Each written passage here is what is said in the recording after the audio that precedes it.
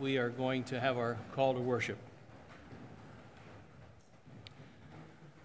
Let all that I am praise the Lord. With my whole heart I will praise his holy name. Let all that I am praise the Lord. May I never forget the good things he does for me. He forgives all my sins. And heals all my diseases. He redeems me from death. And crowns me with love and tender mercy. So let us worship the Lord together in love. Please continue standing, and our first hymn is Because He Lives.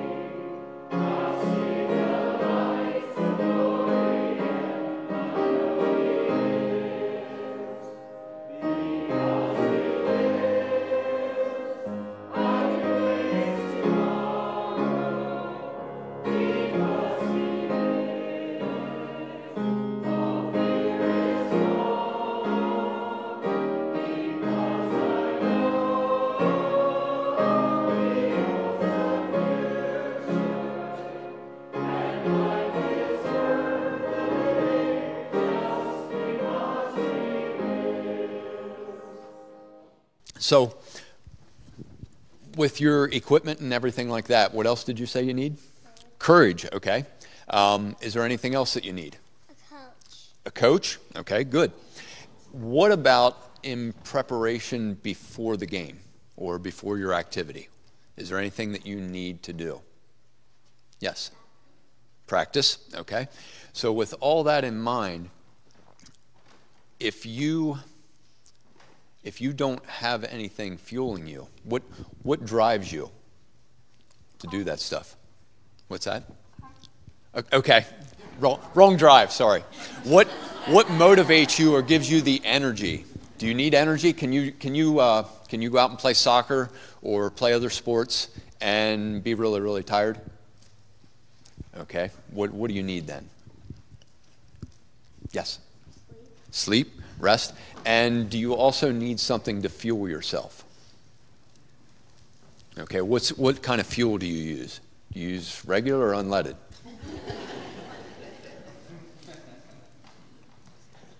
Sorry, just went over your head. Okay. What gives you the energy to play your sports? Yes. Okay, Jesus and food. You already beat me to my next question then. It's always the answer when you're in church. Jesus is always the answer. So, but yes, food. So we need physical food to give us the energy to do things. We also need a spiritual food, and that's something that she already hit on. In church, we do certain things to try and get that spiritual food. And this morning, we're going to do one of those things that reminds us of where we get our spiritual food from. Can anybody think of what we're going to be doing today in church? If you look behind me, it might be a hint. Yes.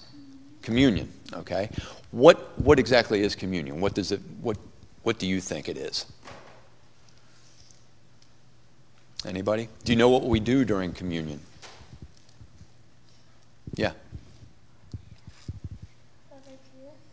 We celebrate Jesus? Yeah. And the way we do that is we take a small piece of bread and we take a little cup of juice. Are you not hearing me again? I'm sorry. We take a small piece of bread and we take a cup of juice and we take them into our body. And the reason we do this is because Jesus told us to do that. He's the one that started this whole idea of communion. And he said, when you do this, he said, remember me. And can you understand why we use bread and juice or wine to do that? Do you know why he chose those two things? Okay, because they were parts of a regular meal that they would have. Okay, at most meals they serve bread, and most times they would have wine. And he took common things that the people would do on a regular basis, and he used those so that we could remember him and what he's done. When we take the bread, Jesus says, take this bread because it's a reminder of my body. It's going to be broken for you on the cross. And when we drink the juice or the wine, it's a reminder to us of the blood that Jesus shed on the cross for us. And he said, when you do these things, remember what I did for you and remember why I did them for you. And he did all that stuff because he loves us. And that's what he wants us to do, is whenever we take the bread and the cup, or whenever you have a meal and you give thanks to God for it, he just wants us to remember that he died for our sins, that he loves us and he cares for us. So, does anybody want to pray for us today? You want to pray for us? Or you want me to do it? Okay. Can you bow with me? Father, we come before you. We give you thanks for these young lives. We thank you for the joy and the laughter that you bring to us through them. And Father, we pray that you would bless them. And Lord, help us in everything we do, not just when we eat, but in everything we do, to remember you, to remember the sacrifice you made for us of giving of your body and your blood so that we could be saved and forgiven of our sins. And we pray this all in Jesus' holy name. Amen. You guys are dismissed.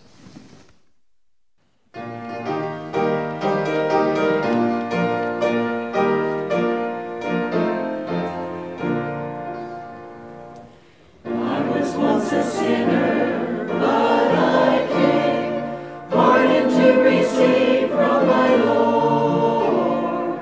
This was freely given, and I found that he always kept his word,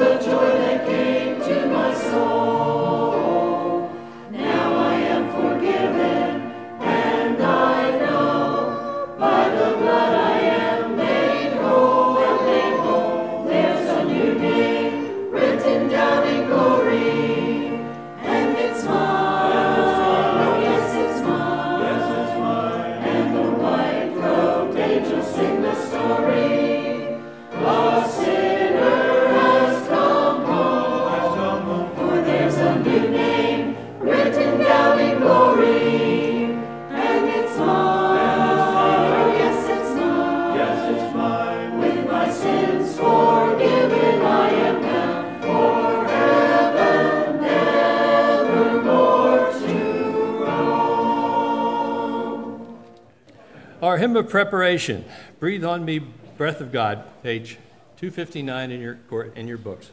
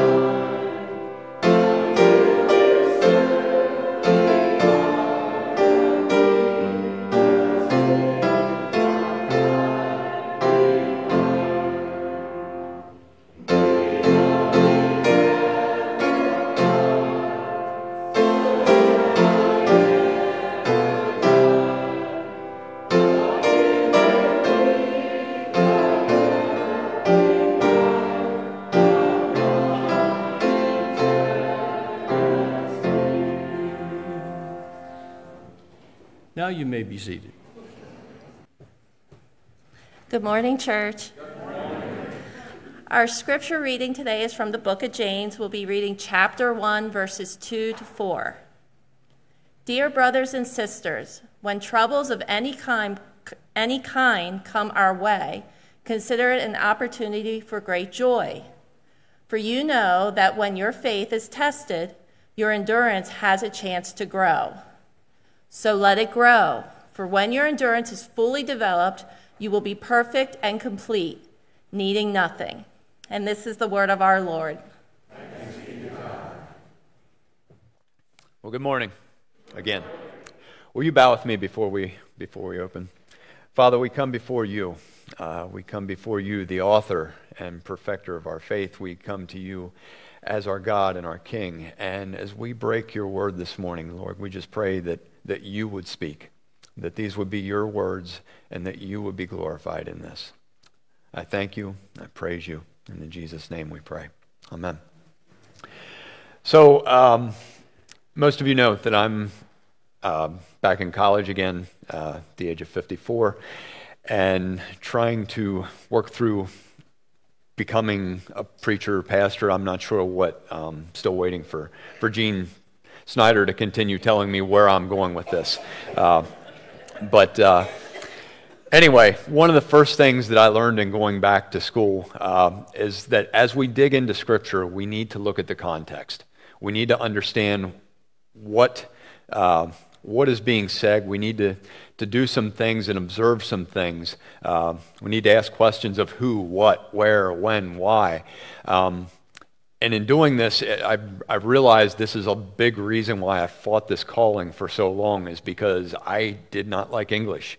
I don't like asking the who, what, where, when, why questions. I like things simple and very, not necessarily precise, but just easy. Keep it simple, like me. So getting back to the Bible and understanding it correctly, we need that basic information. I know for one, for a long time, I just assumed that the Bible was something that was written to me by God, and I could just take it, read it, and apply it, and move on. But that's not the case. The Bible wasn't written to us. That was hard for me to accept. But it's not. The Bible was written thousands of years ago to other people. But we can take it and apply it to our lives today if we look back at the context in which it was written. So asking those questions, who, what, where, when, and why, if we ask the first question of who wrote this? We get that from the name of the book. It's written by James. But this is not James, who was the disciple of Jesus. This is not James and John. This is James, Jesus' brother, his half-brother. And we get that information from the title of the book and also from the first verse of the book. If you remember back, Jesus' brothers didn't necessarily think that Jesus was God's son. In fact, they thought he was a little bit crazy, and they encouraged him to stop his ministry. They tried to pull him back home and talk some sense into him, but thankfully they were obviously wrong and didn't succeed in that. But after Christ's ascension, after he was crucified, dead, raised, and then raised up with God again 40 days later, we find James being listed with the brothers of Jesus as meeting with the early disciples in the church. In Acts 1:14, we see them meeting with the disciples as the early church was being formed. So somewhere between his death or early in his ministry and this time after he has been resurrected, James definitely comes to a faith in him and realizes that he is indeed the Son of God. James is also mentioned in 1 Corinthians 15:7 as having seen the risen Christ personally. We don't have a whole lot of other information on James other than in Acts 15 he is shown to be one of the leaders of the early church. The other who that we have to look at in this is who is he writing to? And if I had included verse 1 in the text as I should have, we would see that it is written to the 12 tribes, the Jewish believers scattered abroad. So James is writing to Jewish Christians. But as we answer the question of when, we also find out that James wrote this letter in approximately AD 45 to 49. Now, there was a council that was held in the Jerusalem church around AD 50 where it was established that God's word, the gospel, should go out not just to the Jews, but also to the Gentiles, to the people who were not Jewish.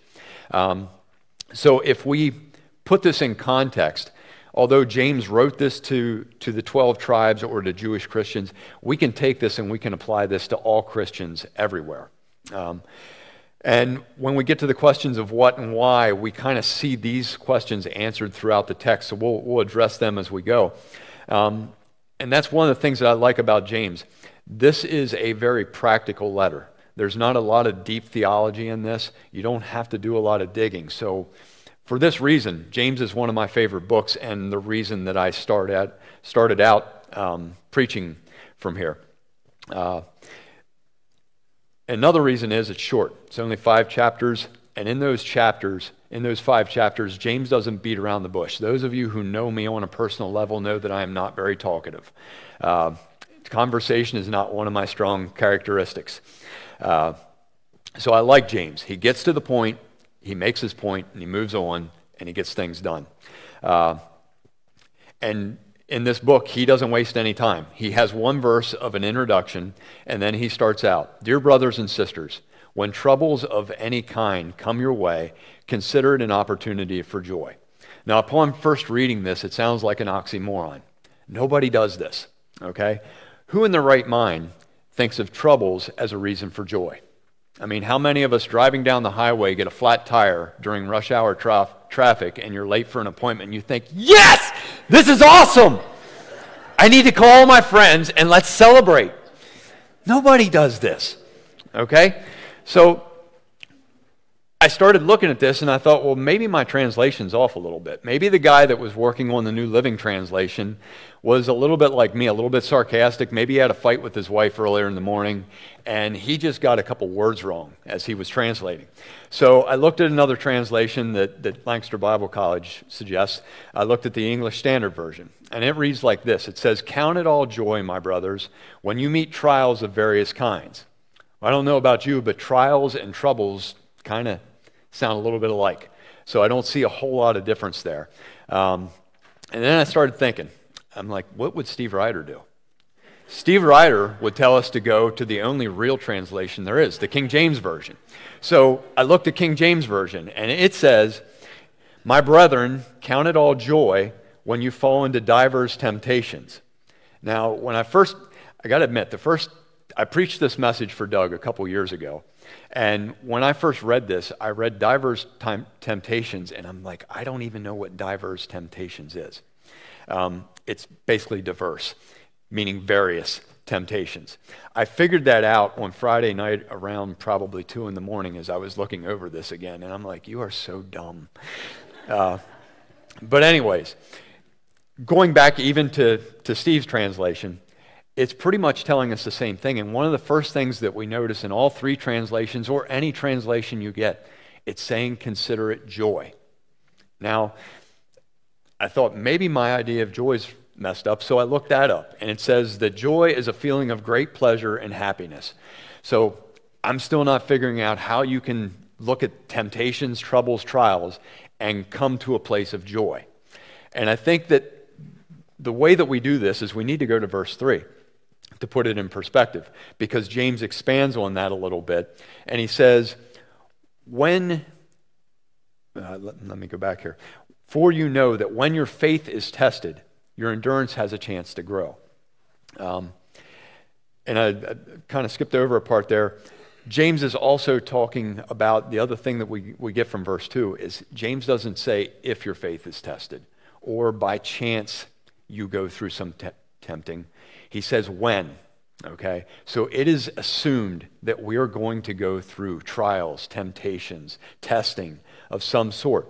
And he says when we face them with joy. And then in verse 3, he explains how we do that or why we do that. For when your faith is tested, your endurance has a chance to grow.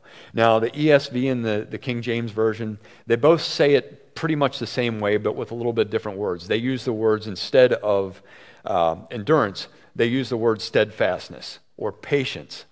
And these are things that are going to be built in us as we endure the testing with joy. But how many of you would consider it a compliment to hear people use words like that to describe you when they talked about you, to say that you are steadfast or patient, or to say that you are a man or a woman of endurance, somebody who can be counted on to stick around for the long haul, okay? Now, don't raise your hands, but how many of you are there now? How many of you can say that about yourselves right now? If you're like me, you're probably not going to be in the category where you raise your hand to that. But how many of you would like to be there? Okay? James says that we get the opportunity to become that type of person when we face these trials and temptations that test our faith, and we do so with an attitude of joy. Now, we already discussed that we're going to face these troubles. There's no hiding from it. So I looked up a couple commentaries on these verses to get a little bit better perspective of what kind of trials and temptations that James is talking about to his original readers. Because obviously they weren't going to be driving down the road in rush hour traffic and get a flat tire. They were facing a whole different set of trials and temptations that we do.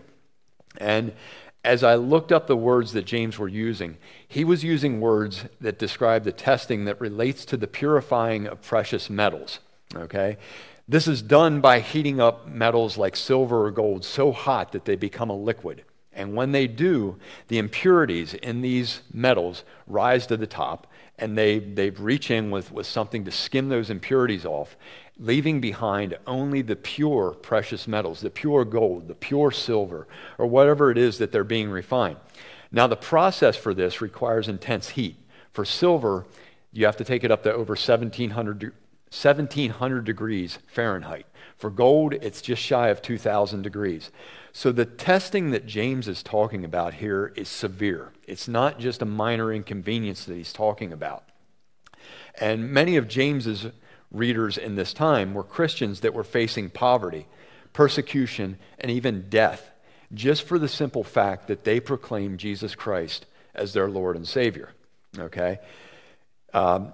You can see this in Christian history in the first century Palestine, or just about anywhere else that a Christian would be living back then. So to put things in perspective, the trials that James's original audience were experiencing were quite severe. Now, that's not to say that your trials are not.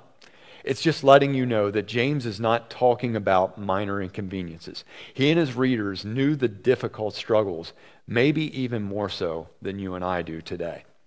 But regardless of your situation or your translation of the Bible, James gives the same advice. He says, count it as joy. And he says to consider it as joy because he's looking ahead to the results of the testing. The perseverance that he is talking of here is not just getting through something. It is an overcoming of trials. It's a victorious completion of a difficult situation. Some of those early Christians facing the torture, death, and persecution did so singing and praising God. Multiple times we read of Paul in prison after being beaten, singing songs of worship with other prisoners. Okay? We too are to be expressing joy because of that victorious, overcoming spirit that God is producing in us through the trial. Okay? This is preparing us for whatever may lie ahead, so we may be even more equipped to handle the next situation. And James continues this thought in verse 4. He says, so let it grow, it being the endurance. Let it grow, for when your endurance is fully developed, you will be perfect and complete, needing nothing. So finally, wrapping up this section, he says, as we grow in our perseverance, we become mature. We become perfect, meaning that we are fully developed and capable of achieving the tasks that God has prepared for us to do in our faith. We're also complete. Through these difficult trials, our weaknesses become strengths, and our blemishes in our character and abilities are erased. And finally, we are needing nothing. Ultimately, we become more and more like Jesus. Okay? After all, Jesus himself faced trials and temptations, whether it was in the wilderness with Satan or in his day-to-day life facing the criticism from those who did not consider him the Lord. He faced them and overcame them all the way to the cross. He faced death, not cowering in fear, but confident, strong, and victorious. He persevered through trials of many kinds. He faced rejection, ridicule, beatings, and torture, and even death. And he did all this with one goal in mind: you.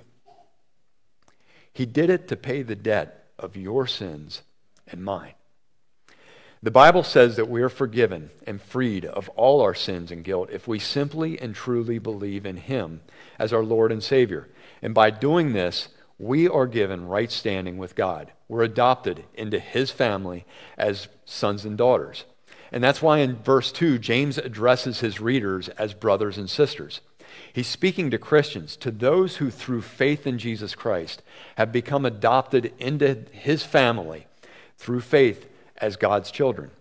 Now, if you're not already part of God's family, or if you're unsure of whether you are, I encourage you to talk with me or someone that you know who is a follower of Jesus about making a decision to become a follower of Jesus. It's not going to prevent you from having troubles. I guarantee you that. In fact, you're probably going to notice more troubles. But it will help you to face them not alone, not on your own. Okay? Speaking of problems, how many of you would like to have responded to a difficult situation in a way that glorifies God rather than in a way that requires an apology later on? If we had better developed our patience, we might be able to look back with a little less regret. How many of you have felt like giving up when time after time you've run into opposition to your plans or a challenge that you didn't expect? Wouldn't it be great if we had the perseverance and endurance to push forward with a steadfast attitude? We could accomplish so much more than sitting around and having a pity party for ourselves because nothing goes our way. You see, when we allow God to work in us and develop a trust in him and not in our own abilities and power, we can start becoming the people that James is telling us to be. Now, obviously, this doesn't happen overnight. It doesn't happen after a few tests. It happens during a lifetime of development of these qualities. And if this isn't the goal for every one of us, it should be. We all have room to grow in this. We all have, and we will all have opportunities in the coming week to grow. Probably most of us even today. Parents, your children are going to disobey you. Husbands and wives, you're probably going to hear something from your spouse that's going to offend you. It's just the way it is. We do this. There's going to be delays in your travels, conflicts at work. There's going to be appliances that are going to break, budgets that are going to be stretched beyond their limits. Your health may fail, and sadly enough, loved ones may die. I don't know what you're going to face, but one thing is for sure. You're going to be tested, Okay? As followers of Christ, James is telling you to be different than the rest of the world when this happens. Your attitude should be different because of what God is doing in you as you go through this life.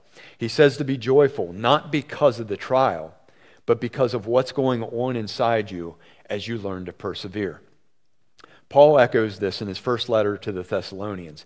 He gives a bit of insight as to how to do it. In chapter 5, verses 16 to 18, he says, "Rejoice always, pray continually, give thanks in all circumstances, for this is God's will for you who are in Christ Jesus." So Paul continues this attitude of choosing joy. I've found it again in 1 Peter. He's also saying that. They're saying choose joy. Paul says it, rejoice always.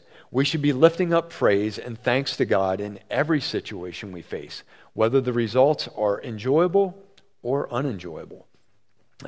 In order to do that, you need to be connected to God. So you need to pray continually. He says, tell him your problems and then listen. Let him guide you through them rather than trying to handle everything on your own.